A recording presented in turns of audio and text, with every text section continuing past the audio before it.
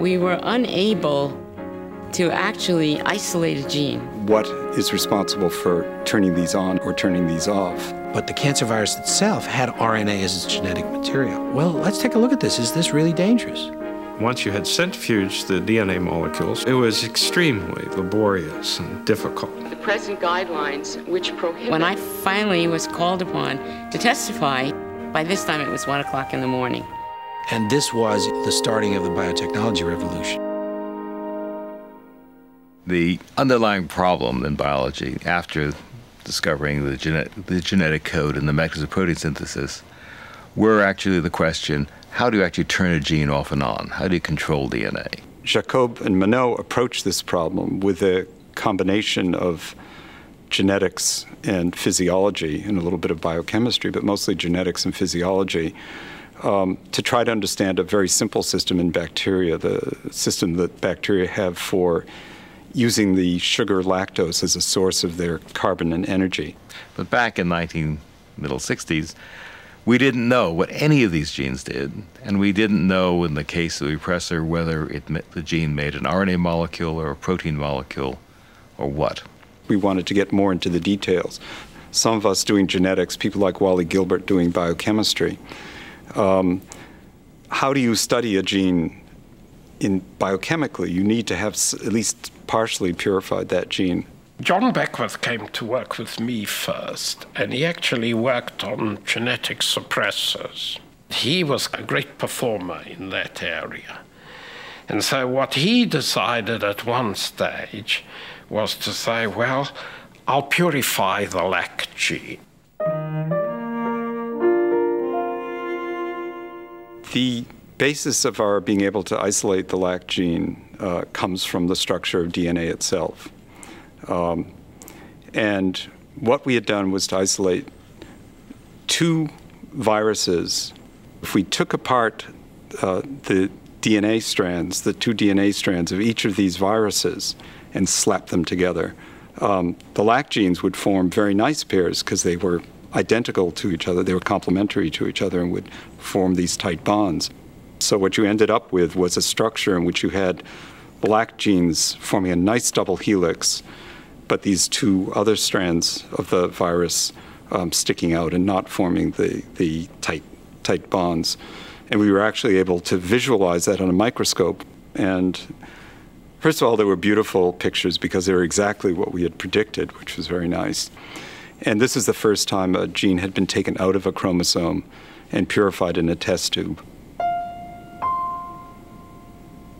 We called a press conference on the day that the paper was published and announced our discovery. But at the same time at this press conference, we also talked about some of our ethical concerns about genetic manipulation. And so the media reports, which were worldwide on our finding, were a mix of reporting genetic advances and suggesting how close we might be coming to curing genetic diseases, et cetera, which was a bit of a stretch, but I mean, it's down the road, it's related to that, certainly. John Beckwith's electrifying feat demonstrated that you could obtain a single gene from a bacterium. However, his approach was not useful for obtaining genes from higher organisms, including human beings. But then in 1970, Howard Temin and David Baltimore came along and independently discovered an enzyme called reverse transcriptase that enabled the genetic information in an RNA tumor virus to be integrated into the DNA of a cell.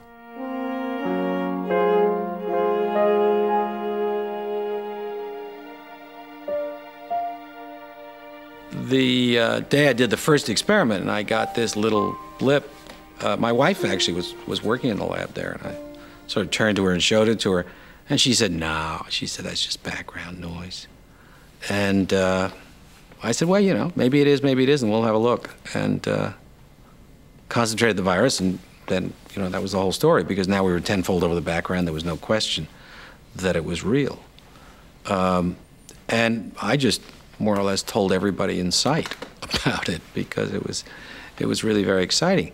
However, this was just a day before Nixon bought bombed Cambodia and sent me and everybody else out into the streets. So I went on strike for a week after having discovered the reverse transcriptase as actually the first thing that I did. And the experiments weren't complete yet. I froze away the experiment in progress, came back after a week, and then finished that experiment and a few others to nail it.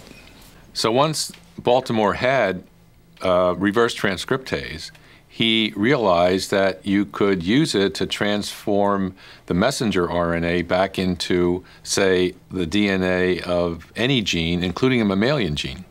So we had captured genes, mammalian genes, for absolutely the first time in history. And this was, in some ways, the starting of the biotechnology revolution, because now companies could do that, insulin, whatever you wish. And the reverse transcription to this day is the way to capture a messenger RNA.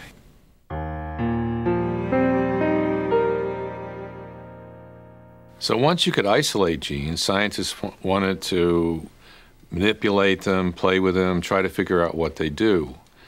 Two of the scientists who had this ambition were Herbert Boyer and Stanley Cohen. They were at a scientific conference in Waikiki, Hawaii in November 1972, and they found themselves together munching corned beef sandwiches in a deli late one night. They got to talking about this problem, and they decided they might have a way to accomplish this purpose.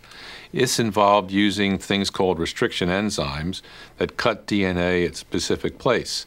So once they could cut it, then they could insert the DNA of interest in a plasmid and put the plasmid into a bacterium and watch what the DNA does.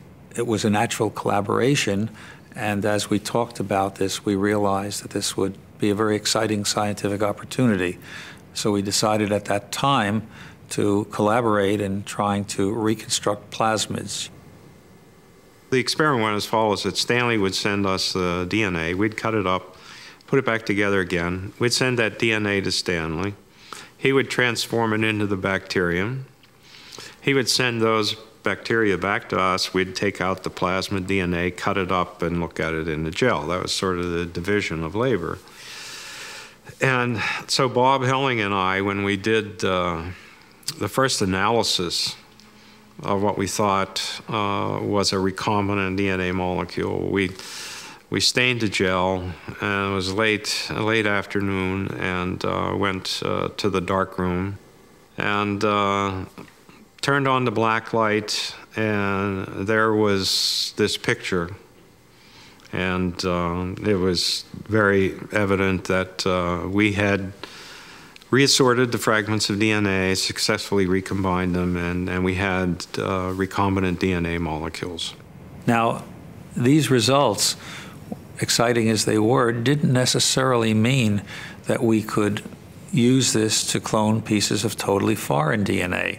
We immediately thought that, well, the next thing we need to do to really prove that this is going to have some impact beyond microorganisms, that we needed to put a piece of what we call eukaryotic DNA, that is DNA that comes from an organism other than a microorganism, like an elephant, human, or what eventually turned out to be our first demonstration was with frog DNA. It was clear when we did that experiment that it was now possible to transplant genes from virtually any source into bacteria. And that was a very exciting potential, because it was apparent to Herb and to me that this meant that one could study genes from complex organisms. One could eventually clone all of the genes of the human genome or from any organism and study them individually.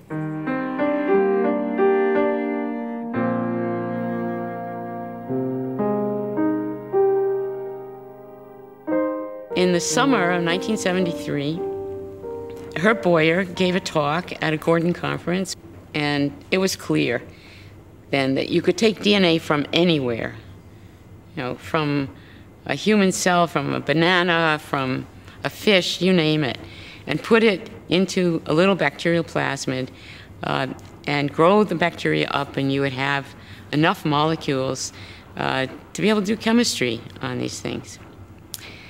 But as soon as that was apparent, the same day that he gave the talk, several of the younger people there immediately raised the question as to whether you could, in that way, make things that might be dangerous. The questions led to a moratorium, unprecedented in the history of science. It also led to a meeting, an international meeting, to which scientists came from all over the world in Asilomar, California in 1975 to discuss this problem.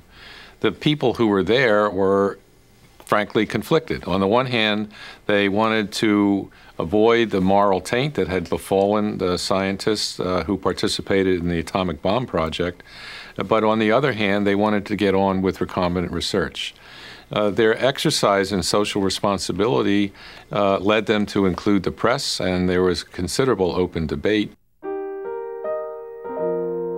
I remember feeling as though I never knew what was going to happen. I didn't know what the right way to proceed was, and here I was, a member of the organizing committee. It was just a tremendous amount of science to get your arms around. It was huge public issues for which we had no background or training. We talked all this through and came out saying, in this case, we don't know enough. We can't be absolutely certain that this is also safe. And that was a wrenching thing for people to say, because what we were really saying to ourselves was, we're not going to do certain kinds of experiments until we've gone through a whole process of convincing ourselves that we don't have we're not letting some genie out of the box here. At the end of Asilomar, the great significance was that we felt that experiments could go forward, and could go forward with some sense of assurance that we weren't going to be doing really nasty stuff. If we hadn't invited the press to Asilomar, then the stories would have been less good than they were. The information would have been less precise than it was. We would have been in worse shape than we were. Well, the National Institutes of Health, which was the principal federal agency that would sponsor recombinant research, took the Asilomar guidelines into account when it began drawing up its own rules for the conduct of recombinant research. The NIH issued its rules in June 1976, and they were designed to protect public health and safety. However, a number of people, scientists, laymen, and government officials around the United States were suspicious of these guidelines. Their main reason for suspicion was that the guidelines had been drawn up by the same people who were going to be doing the research. This apprehension expressed itself quite forcefully in Cambridge, Massachusetts. The City Council held hearings on recombinant DNA, and they then set up a committee to evaluate the potential dangers of this research. And the committee was made up of citizens across the spectrum of the city, and included scientists and experts, but also ordinary citizens, working housewives, etc. At the time of the great Cambridge crisis of post-Asilomar, and the mayor of Cambridge, egged on by some of my friends, was trying to, ban recombinant DNA in Cambridge. I must say that I've been surprised recently to find myself being put among those who are not concerned. I have been concerned, and I continue to be concerned. I feel when I finally was called upon to testify, by this time it was 1 o'clock in the morning, and it was a circus. There was music, there were flags, there were demonstrations, and there were, several different Nobel Prize winners arguing different sides of the issue to the Cambridge City Council. There were only two libraries of clones in Cambridge. One was our yeast library, and the other one was Tom Maniatis's, cDNA, what we would now call cDNA libraries. And we were both basically chased out of town for a while. in the end, MIT defended me, and that was great. But Tom had to move to Cold Spring Harbor to continue his work for a while. There is an inevitability to the fact that if a community of scientists say there might be danger here, that the general public is going to hear there is danger here. And we saw it all in the chambers of the City Hall in Cambridge, in Congress, and in the press. We saw every bit of it.